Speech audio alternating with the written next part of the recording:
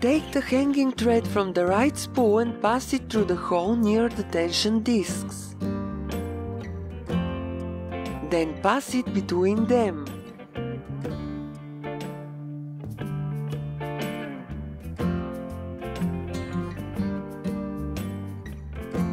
The thread should pass under the metal guide. Then wrap it around the bobbin several times and place the bobbin on the winder.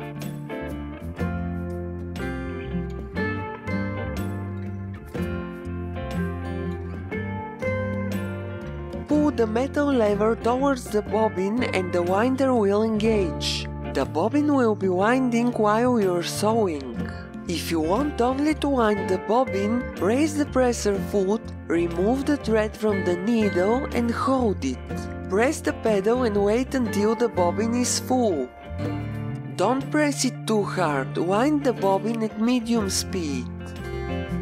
If you forget to lift the presser foot, you will probably need to buy a new one and replace the feed dogs on the machine after winding the bobbin.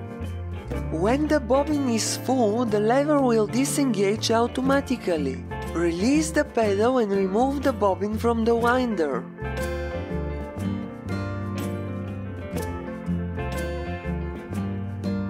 Now let's insert the bobbin. The process is the same as with the domestic sewing machines.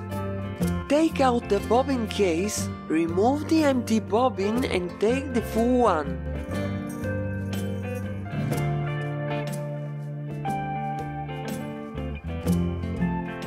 Make sure it will unwind in a clockwise direction while it is in the bobbin case.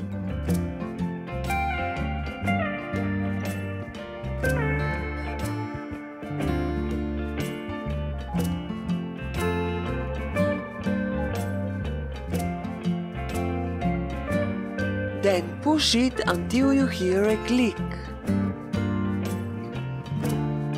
You can open the slide plate so you can see clearly. Now see how it looks when the machine is open.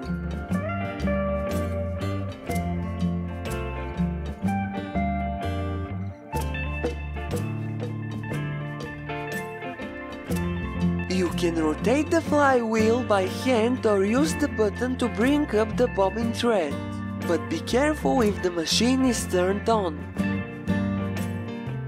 See you in my next video. Bye!